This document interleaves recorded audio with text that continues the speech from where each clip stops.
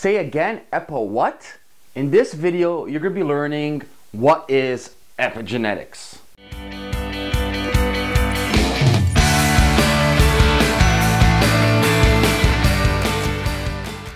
Hey everybody, it's me, Ameer. So what in the world is epigenetics? You keep on hearing this word epigenetics being thrown around everywhere, on the internet, here, there. I even talk about it all the time. Well, let me break it down to you in a very simple way that you can understand. So all of us, including you, I, have the same genes pretty much, right? So we all have the same genetic makeup. 99.99999% all the same. Now what epigenetics is certain markers in your genes. Think of them as a light switch. So if all of us have the same gene, but each gene has a light switch to either be on or off. That's the analogy I want you guys to think about.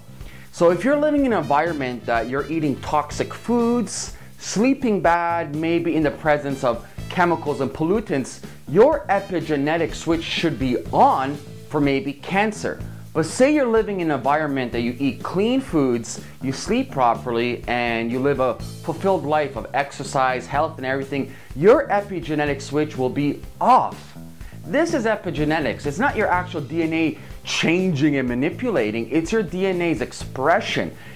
Like a light switch, it's either on or off. That's the most simplistic way I can explain to you what epigenetics is. And the beauty about this is you can change your environment, you can control your epigenetics. Your epigenetics is not set in stone. Like a light switch, you go in and out of a door, on, off, on, off, on, off, on, off. So it's up to you. You're the master of your epigenetic genome. You can control it any single way you want. So it's up to you.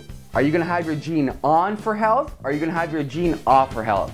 Okay, I really hope you guys enjoyed this video. For more videos like this, subscribe, simple as that. Leave some comments and check out my other videos. Take care, guys.